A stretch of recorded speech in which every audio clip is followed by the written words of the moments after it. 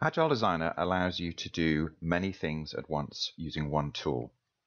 So from one input, you create multiple outputs, which of course results in less language hops and less product hops, which improves quality and reduces time.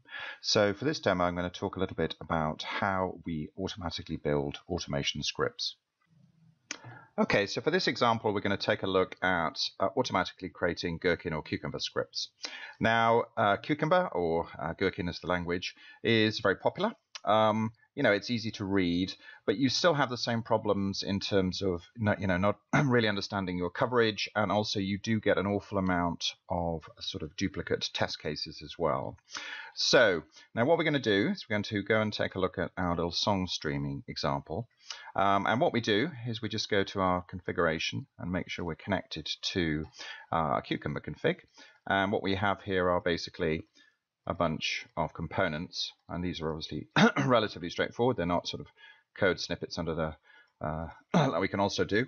But what that means then is when we come into here, what we will do for our here we have Wi-Fi capable, we've got true or false, and then for automation, all we really have to do is just put a Cucumber when associated with our data nodes. And if we take a look at our data nodes, and what you'll see here is Wi-Fi capable and not Wi-Fi capable.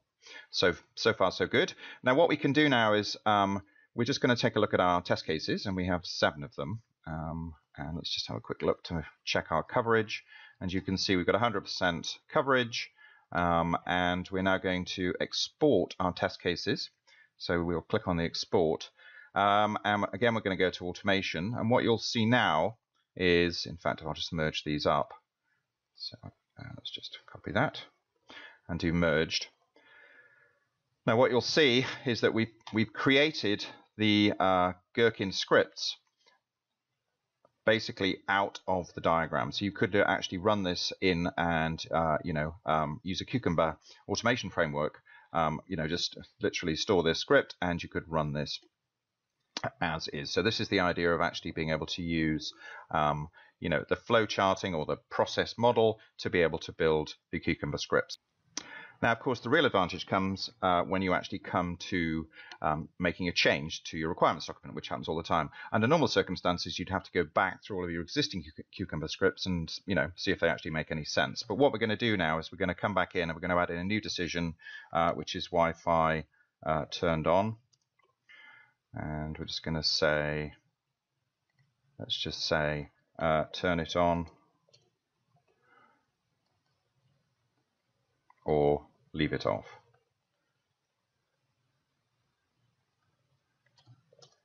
Okay, so we've now got some decisions, and what I'm going to do, just make that a little bit bigger, and I'm going to take this decision and I'm just going to drop it on here, and I'm going to come over to here and I'm just going to say turn it on. Otherwise we're just going to carry on down to connected to 4G like we had before. So we've made a change. We do have to make one more change inside. So we've got our output details. So just on my data notes, which is what I'm using to put out to the Gherkin scripts. So turn on Wi-Fi for that one and leave Wi-Fi off. So that's good. And then the other thing, we actually need to attach our automation activities to this block. So this is just one final step. So we come to our automation, turn it on. We're going to click on add. We're going to click on, it's already picked actually, Cucumber. It's a when statement. And we're going to pick when notes. Click on that. We're just going to do the same for this one as well. And we're now good to go. So first things first, let's just see, take a look at our existing test cases. So we'll have a look at them. It's detected that this one's now broken. So using standard Agile Designer technology, it will just repair that one. But of course, what you have now, if you go back to our dollar, you'll see we're missing some coverage, surprise, surprise. And sure enough, we need to actually test the turn on the Wi-Fi. So now if we go back over to Wi-Fi turned on, go back into our optimizer, and I'm going to click add to existing paths, all edges, which make sure I get the decisions. I'm going to store this, and I'm just going to call it turn on Wi-Fi. We'll just give it the name of the test case.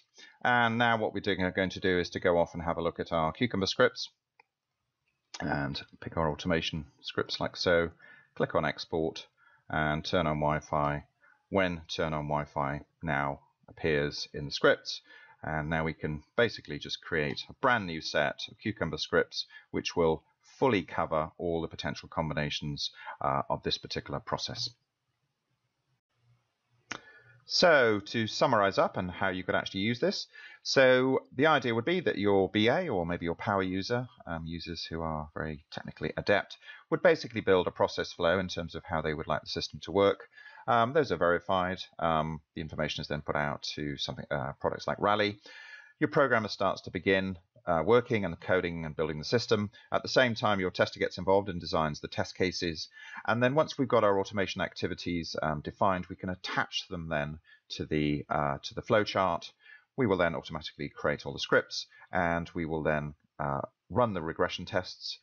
In fact, using this methodology, there really isn't any reason to actually do any manual testing. You can actually just use the regression tests to exhaustively test your application.